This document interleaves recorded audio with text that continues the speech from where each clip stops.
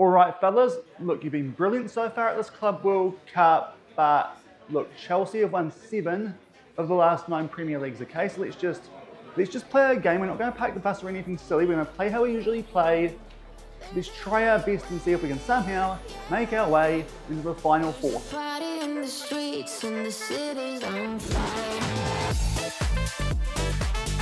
Hello everyone and welcome to episode number 176 of the New Zealand Builder Nation here on Shaun Does FM with Cashmere Technical. I hope you're doing well, and coming up today we continue at the 2041 FIFA Club World Cup. We're probably though going to get sent home as we take on a team who have won 7 of the last 9 Premier League titles in Chelsea in the quarter-finals, and also it's our first time going to a real stadium, so we'll sneak in a bus trip as well. But at the end of last week we just did enough to make our way past the Mamelodi Sundowns in the second round off the back of a penalty shootout. So if you missed that one, I'll leave a link to it over in the top right corner. Now things start to get really tough for us after somehow we topped the group with Boca Juniors and Juventus in as well as a team from Qatar. As you can see, did lose to Boca before that win over Mamelodi, but thankfully 2 prior wins were enough to see us go through top of our group and then just did enough to get past the Mamelodi Sundowns. But now things start to get really tough for us here as we take on Chelsea. We checked out these guys at the end of last week. As I said, they won 7 of the last 9 English Premier League titles. So definitely been a dominant force in England so far in this save. Their key player, Evan Normalays, is a bit of an injury doubt going to this game these days. Just an orange injury. He's 5 days away from being fully fit. He's a player we know quite well, having taken him on with Brazil a couple of times so far when we were playing with the All Whites in this save. Definitely a very good player now, 31 years old. Might be about to go on a bit of a downward spiral at that age in terms of his attributes, but to be fair, most of them are yellow for the position he's playing. He's going to be a real handful for us here in this game if he does play, but 5 days still away from an injury return, he might not get risk, so maybe that'll help us out here in this upcoming game. But the Premier League is definitely a league that I have loaded as playable in this save. So Chelsea should be a bit tougher than teams who took on in our group, like Juventus and Boca Juniors from Nations. I only head up as view only. We'll just check in and see how they've been getting on in the Champions League, see if they've won this of late, as well as their domination in the Premier League, and it hasn't been quite so strong. They won it back in 2031-32. That would have been before the last Club World Cup, but they did win it 2 seasons ago. So to be fair, relatively recent winners of the Champions League. But in terms of English teams, they're probably the best of the bunch at the moment, even though they are not the current champions. That would be if we go back and have a look at the Premier League. Currently, it's held by Liverpool, who aren't even at this competition. So I think Chelsea are the best of the English teams left here at this Club World Cup, albeit if we get past these guys, we could be taking on another team from England in the semis in Arsenal or Man City. And to be fair, if we make the final 4, that would mean a big payday for the club. And to be fair, this competition has already done a pretty good job in that regard. Going into it, we were close to £1 million in debt. Now we're about £500,000 up. So hopefully, if we somehow find our way to stay here at this tournament, we can actually make this very nice. Going to our last tournament here, our last big one with Cashmere Tech, which will be the OFC Champions League come the start of 2042 before the proper World Cup next year with the All Whites over in Germany. But unfortunately, we've still got quite a few injuries here at Cashmere Tech going into this game. Carlin and Brown have just come back from some knocks. To be fair, that's been the case for a little while, but Jamie Young, Prince Kamalo and Diego Muzzy are still out with injuries that they picked up during the group stages of this tournament. So those players will be missing. To be fair, it does mean that Finn Brown and Cam and that Craig Johnston will be up front instead of Kamalo. So 2 changes there to our usual first 11 because of those injuries, and also a little bit weaker in terms of our right wing depth. Does mean that Jens Hausner or Andrew Thomas might have to come on if Wiley Khaled is struggling coming back from that injury, which so far has been a little bit of an issue. It was in that game that we played against Mamelodi the last time around. But as I said, this is actually the first time in this tournament that we are going to a real stadium. We are off to the Izmir Atatürk Stadium here for this clash in the quarterfinals at the Club World Cup. So before we get stuck into this big game, we're probably going to get sent home by Chelsea. Let's sneak in a Turkish bus trip. So we're moving hotels for the first time at this Club World Cup, moving cities as well, and we are here in Izmir. We're going to stay at the Hilton Garden, and it's quite expensive as you can see, $420 a night give or take, depending on time of the year. Nearby there's car dealers, there's a Hyundai, looks like quite a car area. We should be able to find a good minibus nearby. We'll just zoom out a little bit and see if there's any food nearby. There's a Starbucks. We'll just zoom back in a little bit. There was a restaurant there, or a cafe, und Basi, which is a grill. Not too sure what kind of grill it is, but it's a grill of some sort. The pictures of a truck, so not too sure how useful that is. 3.5-star review, maybe. We'll tell the guys to just stay away from there. Also nearby is a carpet retail shop, Turkish carpet. That should be quite good, almost as good as a Turkish haircut. But we are going to stay here at the Hilton Garden Inn. Very expensive, so you'd like to think this will be quite good indeed based on the pictures. It looks relatively fancy, even though only one of them is actually of the outside of the hotel, but interior looks quite good. They've got restaurants, they've got bars. Hopefully we won't have to move too much. They've got a bit of a buffet here, and to be fair, the view is quite nice. Bit of a seaside view here over in Turkey, as well as a gym, treadmill, a little bit of an exercise situation there, and some weights. That should be all the boys need in between games on a quick backup. So this does look quite nice. There's even a computer room, if I can somehow get FM on there while we're over there. So this looks quite nice here, this hotel in the Hilton Garden Inn. In terms of the bus trip, it's about 6 minutes long and 3 kilometers. You can see got a really interesting little in and out, but it's almost U-shaped, that little thing that we're going to do there before getting onto the actual motorway, which will take us to the stadium, and from there just drive straight down the road pretty much, take a left-hand turn, and we should be pretty much at the stadium where we're going to be playing this game in today's episode. So let's start on the outside of the hotel. Hopefully this works. I didn't actually check it, but to be fair, there's lots of blue lines, which should mean this bus trip is a goer. Finally a decent one we've got here on the channel. So let's start out here outside of the hotel, and thankfully it's all going to work out. So here we're going to make our way down this road. There you can see the Hilton where we're staying. Doesn't look too good from that angle, but there you can see we get those nice beachfront views there with all the palm trees. There's a restaurant there that should be quite good. 360 Izmir permanently closed, which doesn't sound too good. So hopefully there's some other decent restaurants in that hotel that the boys can go to. But let's make our way here out, and we want to take a right hand turn. Holy moly, that got weird briefly. Is this bus trip already in trouble? It might be, but there's our minibus there, I think. Nice colourful one there that FIFA must have paid for. Let's take a right hand turn and get stuck in to the journey and try and figure out what this U-shaped thing that we're going to do is actually going to show us here, because it was a bit of an interesting road work that we have to make our way through here as we make our way past Izgaport, whatever that is. Not too sure. Does it pop up there? If we hover over it, it is auto services. So maybe that's where we're going to pick up this bus from for this trip. We've got one right in front of us, which is a good example. Some fella on the back. Let's just see. Who on earth is that? I've got no idea, but he's advertising Turkish noodles.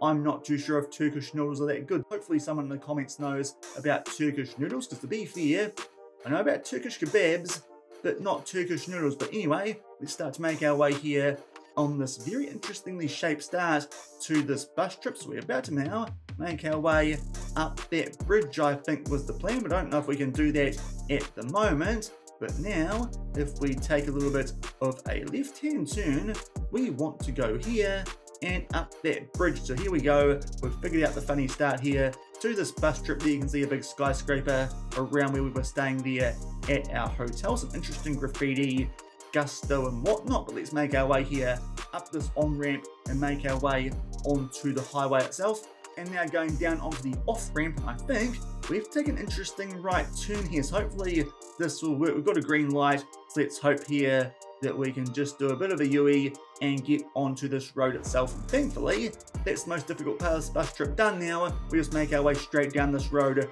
through the city of Izmir towards the stadium itself. So let's see if anything interesting pops up on our way to the ground. And not too far down the road, making our way past a few palm trees alongside the left-hand side here, we've got a little bit of a shopping centre in there. We've got Big Chef's Egi Perla Subisi, to be fair. I'm not too sure what that is. It just says Big Chef's. I'm not sure if there's a website. It's takeaway. Just don't know what they actually cook, so I'm not really too sure how good that might be. But also up there, we've got all this stuff. There's a gym, it looks like there, a McFit, and all sorts of stuff at Marks and Spencer's. They've got coffee, they've got Starbucks, I think that is there, hidden behind the palm tree. All sorts of shopping. There's a Burger King. That might be the quick takeaway spot on our way back to the hotel here after this game. But that's the first interesting thing we've gone past here on this bus trip. Let's see if much more pops up on pretty much a straight road to the stadium. And after skipping a little bit of an underbridge where Google Maps didn't work, we're actually getting now quite close to the stadium, coming up in the distance on the left-hand side. So hopefully from here, we can actually finish off this bus trip properly. We're still keeping up here with that minibus that we saw before outside of our hotel. There you can see it. Looks a little bit different actually from that side, but it looks a good enough size there for our football team with Cashmere Tech. We still want to go straight for a little bit more, but on the left-hand side soon, should start to see a bit more of the football stadium that we're going to be playing here against Chelsea. Hopefully somehow can upset them, but to be fair, that might be asking a little bit too much against the team who have won 7 of the last 9 Premier League titles. Let's just make our way here for a little bit of a janky area. It's actually quite a nice day here in Turkey, where most of these photos have been taken. Some bright blue skies, but coming up pretty shortly, I think we're supposed to take a bit of a left-hand turn. We'll see if that's actually possible here on Google Maps, because I'm not too sure if it will be, but I think somewhere through there we can get to the stadium, but I'm not too sure if this is going to work quite how Google Maps has told me it will. So maybe we have to go a bit further down the road and then take a left and come back up. So hopefully this will work. Otherwise, this is kind of stuffed up the bus trip just a little bit. Hopefully won't get too lost. Let's just try and make our way here onto that road, which we are going to have to do here for a click like that. And we want to go the complete opposite way to what Google wants us to. We'll go this way, but to be fair, I don't think we can actually access the outside of the stadium itself, but somewhere in there, that's where we're playing this game here against Chelsea, but not too good of a road entrance covered off here by Google Maps. So hopefully, if we go down this road a little bit more, get away from some of the stuff that might be blocking the view, we'll get a better view of where we're playing. And I think that's it there. You can sort of see it, the faint little edges of the outside of the stadium. Indeed, there's the name of it. That's where we are playing. So we'll just try and get past this truck here and see if maybe down the road a bit further, a bit of a better view of the outside of this place. Also get past here what looks like it might be a pizza shop, / something being built down the road there with the advertising. But to be fair, I think this might be about as good as we can do here for this bus trip over in Turkey. Maybe it was a good thing that we haven't been able to do too many of these so far, because can't get that close to the grounds. But that definitely is where we're going to play this game coming up against Chelsea, who are probably one of the strong favourites for this tournament, especially considering that some games have already taken place. And I'm pretty sure RB Leipzig, they knocked out Real Madrid. Actually forgot to run through that earlier, but we'll cover it off the back of this game, especially if we somehow make our way through to these semi-finals. But indeed, now that view's getting a bit worse, we'll just switch over here and find a view from inside the stadium where you can see it a lot clearer. This is where we're going to be taking on Chelsea here in this game in today's episode, and probably where we're going to finish things off here at the Club World Cup, as I said, unless somehow our boys can pull off a massive upset. It's a pretty nice arena.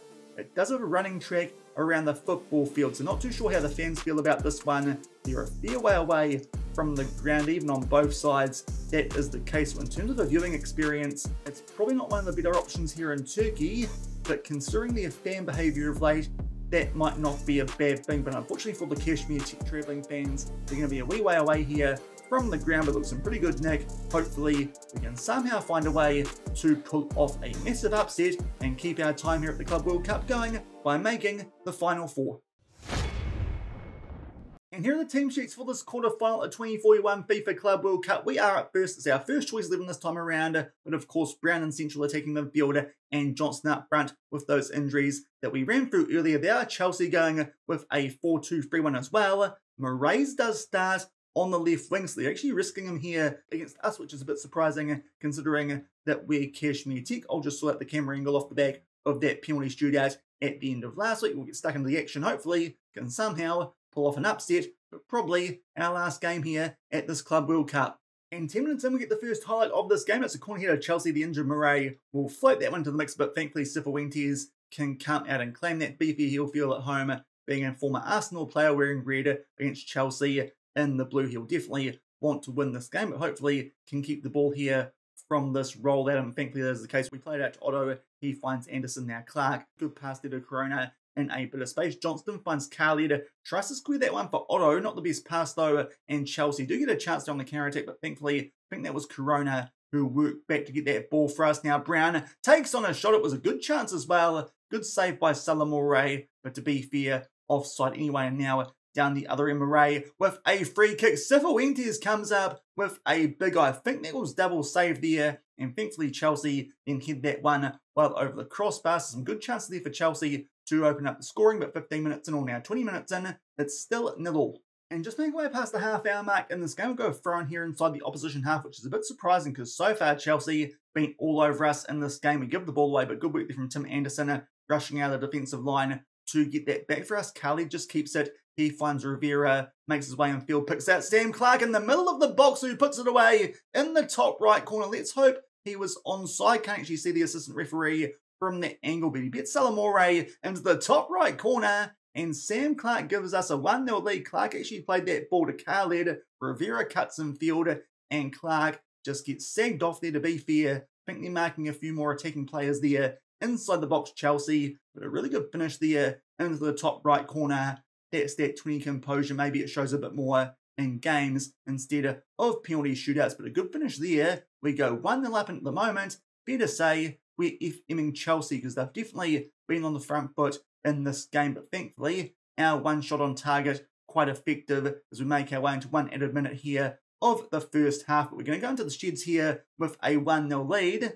Maybe we've got a chance here of making the final four, and if we can beat Chelsea, we might have a sneaky chance of actually winning this whole thing, which sounds absolutely ridiculous considering we were supposed to be doing a save with AFC Auckland. But let's see if we can hold on here in the second half. No changes needed with a 1-0 lead over Chelsea. And 5 minutes into the second half here, Chelsea, we're on the attack. They try and pick up Moraes, but Rivera will cut that one out. So they're looking there for their star player, even though he's carrying an injury. A bit surprised to see he's still actually out there for the second half. So they're risking him in this tournament. Otto now finds Susan. A ton of space there down our left-hand side. Floats it far post, and Walid Khaled heads it home bottom right corner. It's a brilliant start to the second half. We've got a cushion goal. We might be going through to the final 4. One of our big legends here so far at Kashmir Tech in this save, the former Egyptian, these days the Kiwi right winger, and Walid Khaled just hammers that one home. It's a lovely ball from Sousa after Otto found him in a ton of space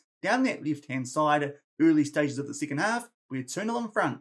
And just about to make our way up to the hour mark now, and got a highlight that's about to start for Chelsea, but a few players have gone down to red hearts and also picked up yellow cards. We'll try and make some subs here to stop this highlight, because it'll probably happen off the back of it anyway. Let's see if we can cancel out the highlight as well. So Hausner at right wing, Turner in the cam role. I think he might be a bit better suited to this game than De Beer, and also Debenham at right back for Rivera. Unfortunately, still get the free kick, but thankfully we head that one away there. I think that was Corona and Hosafa there with a good interception. Actually, this looks like a good chance for us here on the counter-attack. Otto makes his way inside the final third, tries to square that one, but Bartoli clears it out to Sousa. Let's see if this highlight continues. It does for now. We're actually holding the ball quite nicely. Corona gets it back now. Rivera, before he comes off, is on the ball, takes on the shot. It's tipped over there by Salamone. So because of that, let's just cancel those subs for now, because I do want to see if anything happens from the subsequent corner, and we'll redo those subs off the back of this highlight now that you guys know what they're going to be. But unfortunately, Chelsea will clear their lines.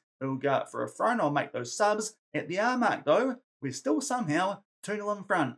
And only a few minutes on from that previous hole on those subs that we did make, now we're going to make another one here. Sam Clark's dropped down to a red heart. So Tristan Turner can go back to the deep-lying playmaker, and Brandon De Beer can come on in central attacking midfield. Got one sub left in the last 25 minutes. Still, though, 2-0 in front.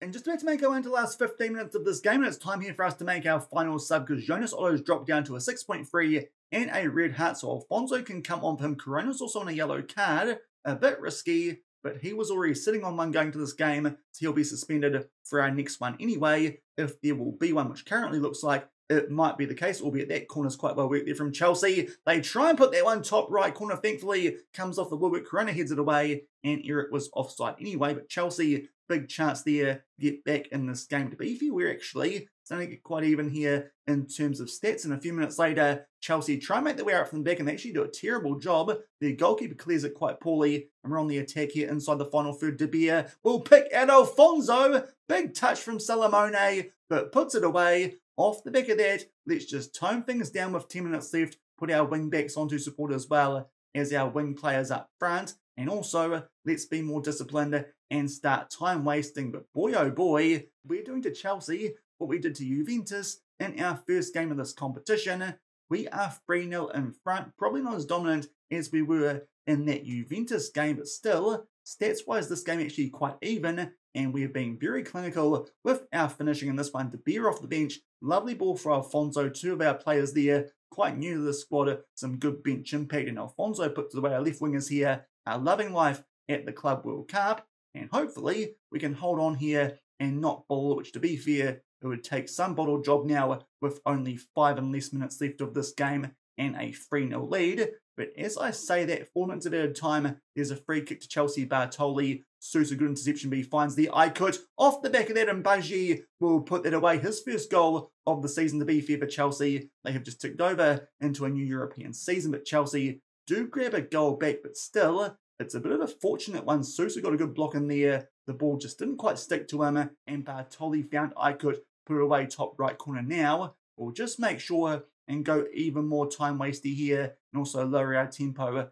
as well as our passing directness, go really narrow in attack, so hopefully Chelsea don't get hold of the ball. But in what has been a pretty even game, at least in terms of off the back of the first half hour, where Chelsea were all over us, we've been very clinical with our finishing. Sam Clark as well as Walid Khalid, and of course Alfonso off the bench grab goals for Chelsea and get one back late there through Aykut, and we knocked Chelsea out of the Club World Cup in the quarterfinals. The team that's won the Premier League 7 of the last 9 years, and of course won the Champions League the year before last. They are going home before the semis here of this Club World Cup. And little old Kashmir Technical, we've made our way through to a semi-final. We'll go forward and see who that will be against, but that is the biggest upset so far of this tournament, I dare say. We have beaten Chelsea 3-1. You can see their players there. Bartoli got man of the match somehow. He looks ridiculous, but somehow our boys have outperformed that star-studded team there from Chelsea, with Poch back to bottling like he's a Spurs manager. We knocked Chelsea out of this Club World Cup off the back of a 3-1 win.